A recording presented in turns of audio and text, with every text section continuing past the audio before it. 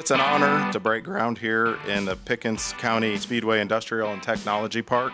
We're very excited for many reasons, first of which we're going to be building a very nice facility behind us that will be 267,000 square feet that we will use for our equipment operations, parts distribution, and logistics throughout the Southeast. Carolna Handling is making $23.2 million of investment and 100 jobs. Financial investment is huge for our county, but the job investment is even bigger.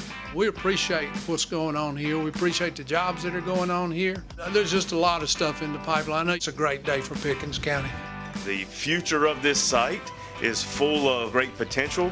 The vision is coming to fruition, and you've got a nice picture of what it's going to look like, and we're looking forward to your continued growth. It's very unique to find this size of property this close to a city like Greenville. I'm amazed that so many people drove by it every day and didn't see the vision. But thank you. Without Carolina Handling, we all wouldn't be here today. They made it happen.